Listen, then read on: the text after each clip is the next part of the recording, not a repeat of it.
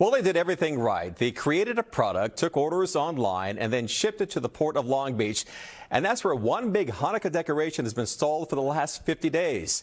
NBC4's Gordon Takamatsu has the story. It's called Dinokkah the Hanukkah Dinosaur. This is the prototype designed months ago, produced at a factory in China right afterward. $118, says their website. Inflation pump and giant dreidel included.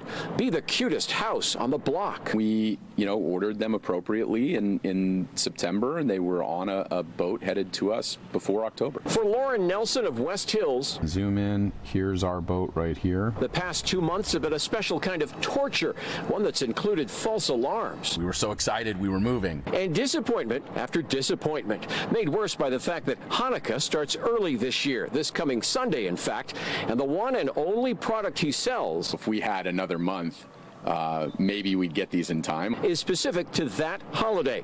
You can guess the next part. More than 200 pre-ordered Hanukkah dinosaurs are currently sitting in a container off the port of Long Beach. The ship they're sitting on has moved exactly one time in 50 days. Our boat moved closer to the port, and for about 8 hours, we thought maybe today's the day. But then it moved right back to where it had been.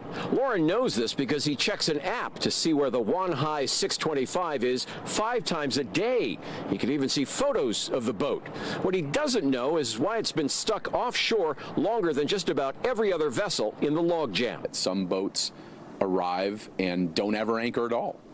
And most boats have experienced very short wait times. We called Port of Long Beach for comment earlier today. A spokesman acknowledged that Lauren's boat has indeed been anchored offshore for 50 days and says he'll look into the Wanhai 625 situation for some answers. Meantime, with every passing day, Lauren's hopes for delivery before the holiday dwindles. It's not so much the refunds he'll have to issue that devastates him. It's letting his customers and their kids down. But we feel terrible and like we couldn't deliver. He's already told customers not to expect Dinokkah in time for Hanukkah. Yet another retailer who did everything right but could not have foreseen this unprecedented crisis. In West Hills, Gordon Takamatsu, NBC4 News.